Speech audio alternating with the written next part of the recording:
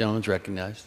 Thank you, Mr. Speaker, and I'm proud to support this very solid Energy and Water Development and Related Agencies Appropriations Act of 2025. It's a good bill. It's going to secure our nuclear triad. It's going to protect our domestic energy supplies, and it's going to pressure this Biden administration to refill our strategic petroleum reserves. And I want to thank Chairman Cole and especially Chairman Fleischman, as well as the committee staff for their hard work on this bill and pulling this forward to the floor.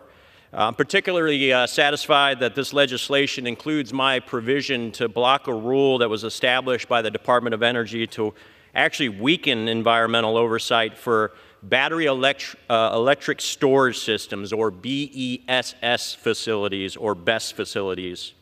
These BESS sites are essentially giant lithium batteries lined up side by side and stacked on top of each other in many cases and connected to the larger power grid. And they're not necessarily, Mr. Speaker, bad things.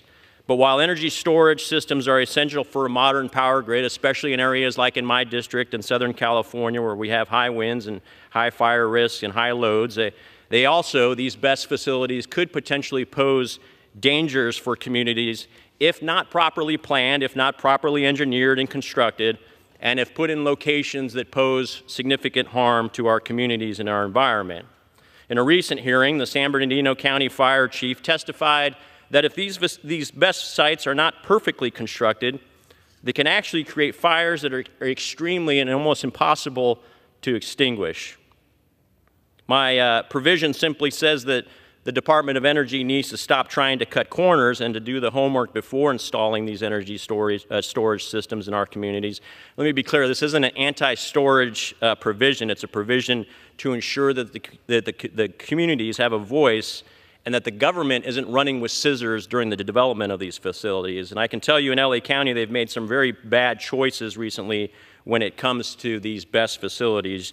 You don't have to look any further than the community of Acton, right in the middle of my district, to understand the risks associated with rushing these energy storage projects.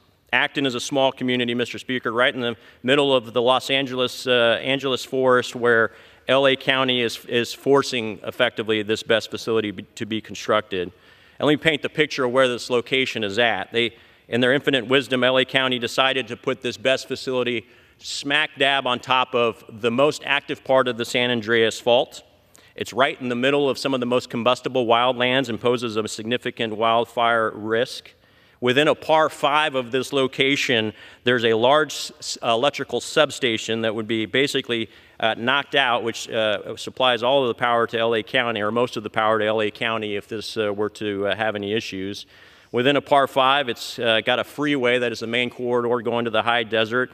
It's got a railroad. It's got a reservoir, which is a drinking water for the high desert in about a third of my district. It's got high voltage power transmission lines going overhead, so if the facility catches on fire, those will be knocked out.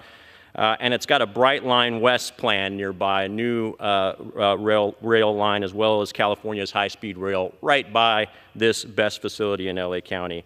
And in the end, the community had no input. They had no voice. The government was running with scissors, and the LA County officials were able to put this BESS facility in a location that, frankly, is probably the absolute worst location that they could have chosen. So again, I want to thank the chairman for this good bill overall. It does a lot of amazing things, and I especially want to make sure that I want to reiterate that these battery storage facilities are good, they're necessary, but they need to be done right, and we can't be cutting corners on these very unique technologies. And I urge my colleagues to support the overlying bill. Thank you. I yield back.